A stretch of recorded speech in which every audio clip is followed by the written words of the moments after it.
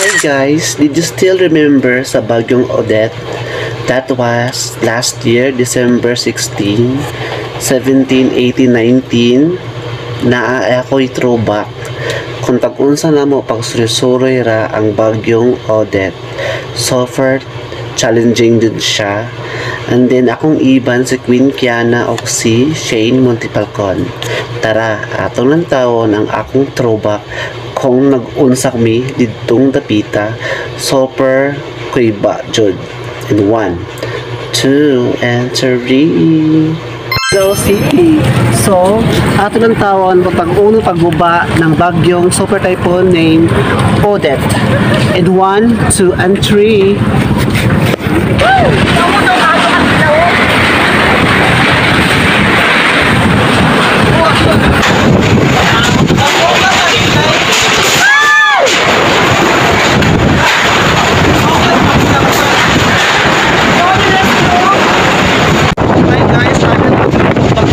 Oh my God!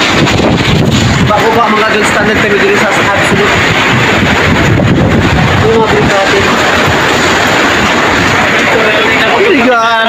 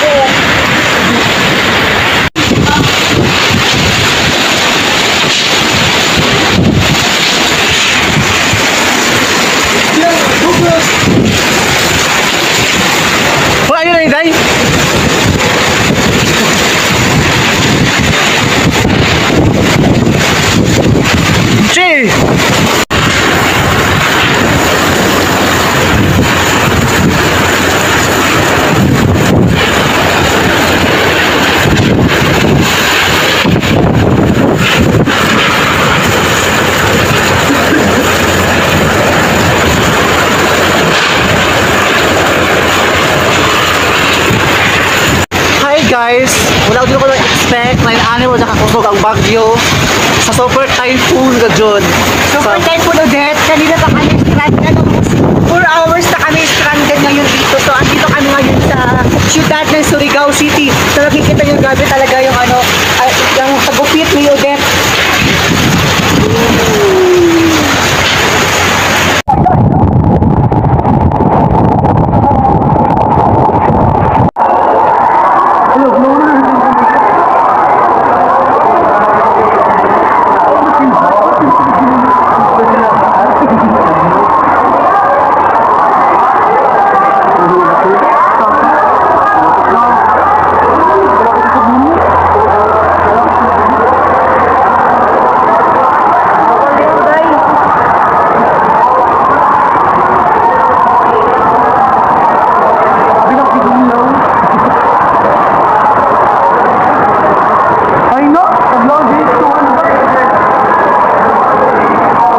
guys, ang balay, bahaan na diri ang taas.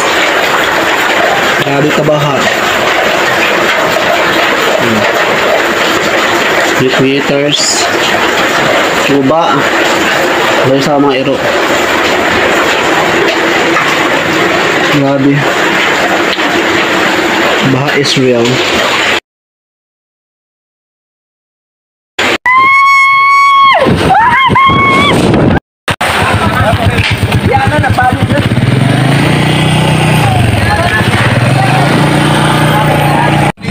So this is our third view sa inbox po siya. Daming sira po yung napakadaming sira. So hi guys, may dumagsa po isang yung may sasakyan dyan sa likuran po. Napakasira po talaga ng mga bahay nila dyan. Dyan yung ganyan. Ayan. Doon banda. Napakasira po talaga. Daming damage po dito. Hanggang papuntang port po ate, mga kuya natin dyan. Daming sira po dito sa yung banda. Daming mga bahay na nawawala dito. Ayan lang po. So mamaya abangan nyo pa yung maraming namin na napakita sa inyo ng mga bahay na nasisira at mga gusaling na nasisira po talaga dito. So ayan, bye. So hi guys, ito po ako ngayon sa port of Surigao City. Ayan po siya, tingnan mo. Tsaka meron po tower dito na po talaga yung nahulog po talaga siya nabagsak.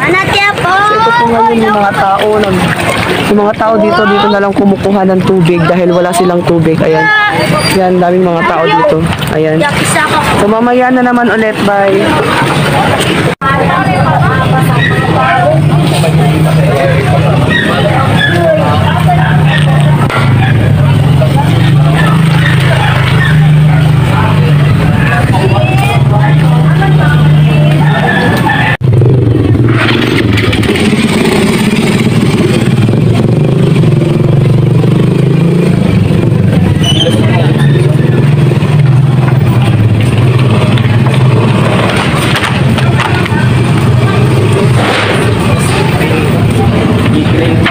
So hi ulit guys, so ito yung nangyari kahapon, so ayun na naman po.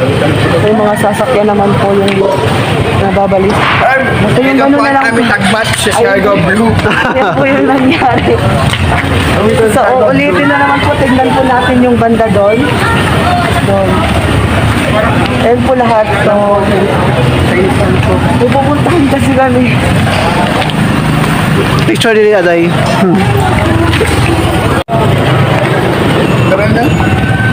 Go! Welcome to Surigao City! Char, huwag kang kumadaog na ako.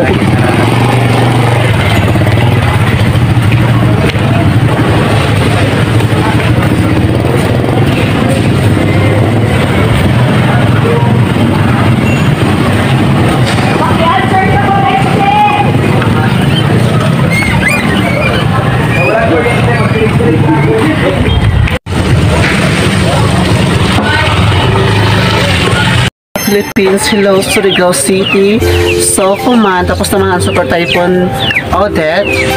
So maya na may tubig, kuryente o baha mangikan. So ang atong buhaton karon magkabog tubig sa suba. So mauni siya ang suba. So ang purpose ini sa akong balay kinagbaha man dahil kalapok-lapukan festival magkabog kita ng sa suba ang inlo, dili pang inom mo, dili juice.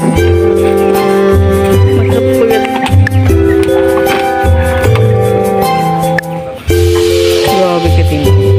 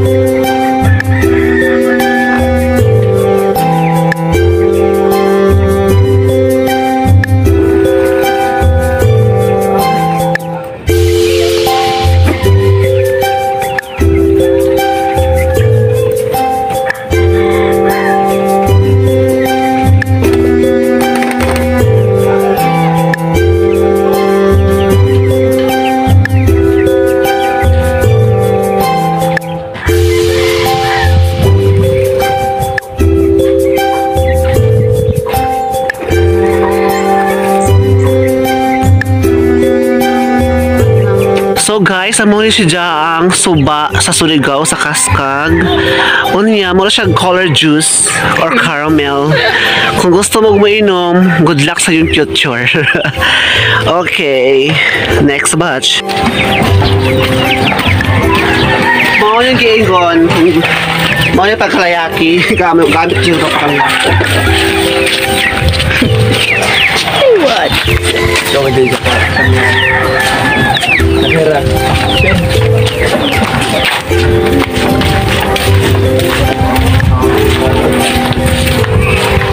Guys, hindi lang po si Marga nasa airport. Nandito rin po sa suba. Okay. Para iwas sakit sa katawan. Use your head.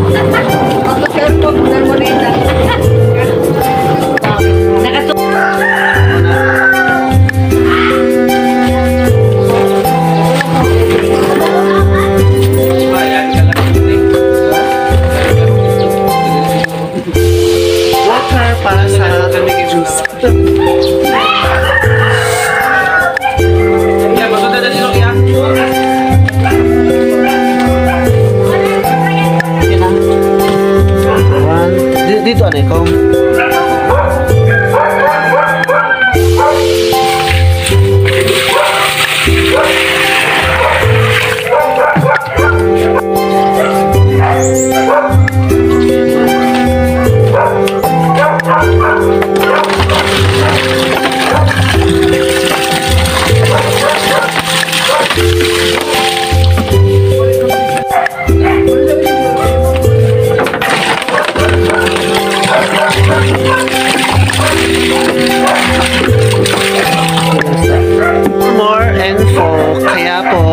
Namin kumuha ng tubig dun sa suba para panglinis sa bahay namin na maputik. Ito yung purpose ang banlaw, walang tubig kasi kaya ito ang ginamit namin, no choice na. Dahil dito umabot yung baha hanggang sa lamesa. Maraming nabasang appliances, ayan yung ref dito, pati yung mga speaker namin wasak lahat. O diba, ang daming basura, mga appliances. Again and again, this is Bella Fresh Kaktakit from Kaskag, Surigao City. Bye-bye!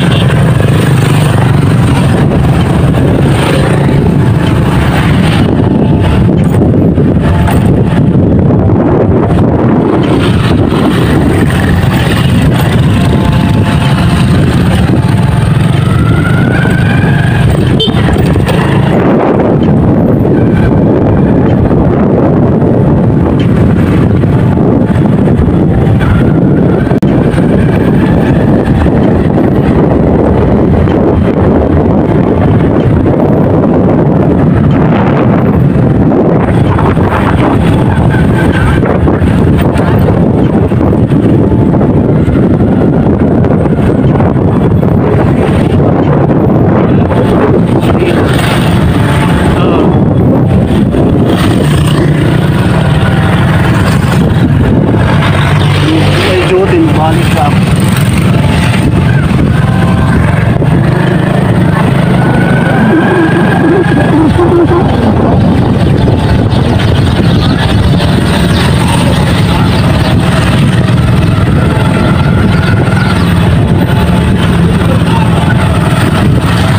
Ay, Diyo tinulit ha? Diyo? Sa center, nurse mo na kuya. Kaya ako na, DOH mo na ako, nakasign ako dito.